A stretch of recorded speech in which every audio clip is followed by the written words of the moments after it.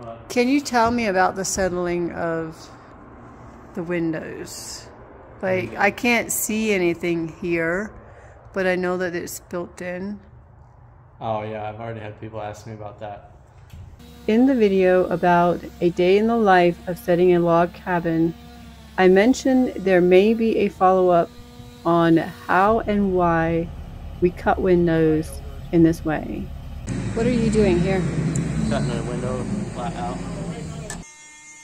Before we go into it more, I will let you watch them doing the cuts.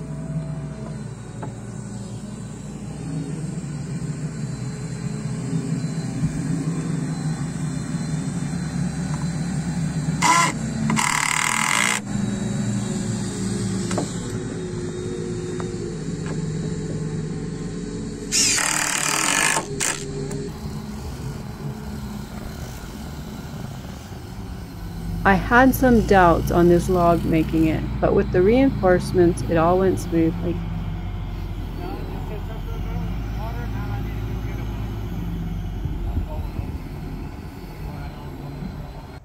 You can see it better over here. So these are not attached to these, except for the very bottom one. It's attached to the very bottom log. And I didn't get any good video pictures of it, but on the back side of this is a piece of angle iron called the spline or the keyway or the key that it's bolted to the back of this and it sticks out. It's 2-inch angle iron. And then this gets a chainsaw kerf cut in it. We call that the keyway that spline fits into. And that holds this solid side to side, but it allows these logs to move vertically. So as they shrink and compress from their own weight, it will slide down this. Then up here, we got a little sneaky with this one because I've had people ask, well, how do you do that? It looks like a solid buck.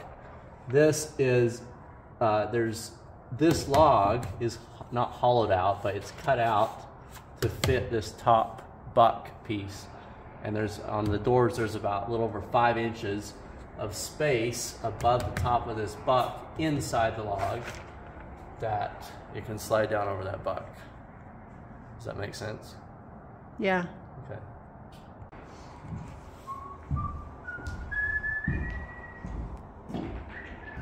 And this is the window that you just watched the craftsmanship on.